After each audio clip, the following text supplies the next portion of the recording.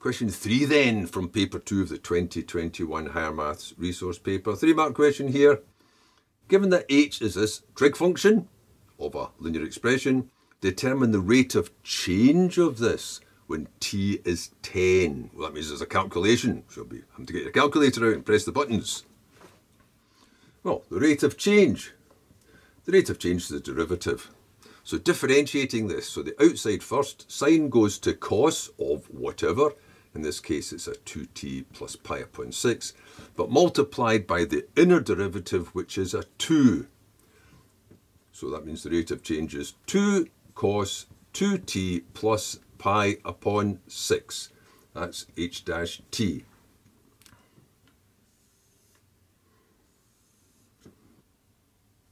So there was 2 marks for the differentiation.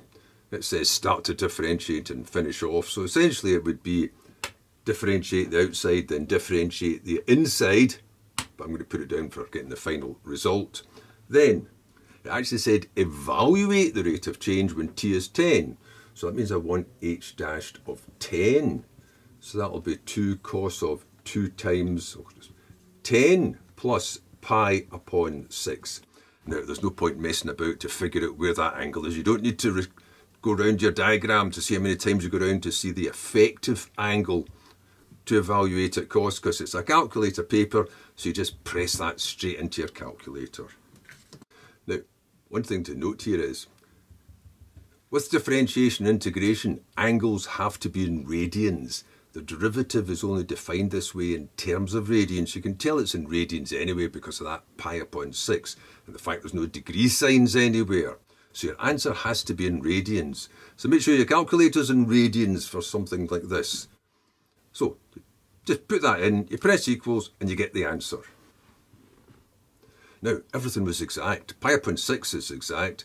That 10 is exact by implication because there's no indication that there was any approximation there, which means you're free to put down as many decimal places as you like. So 0.20612 and so on. And then I'll round it off though, because usually you round it off with radians to 3 decimal places, because that's round about the same accuracy as 1 decimal place for degrees. So 0.206.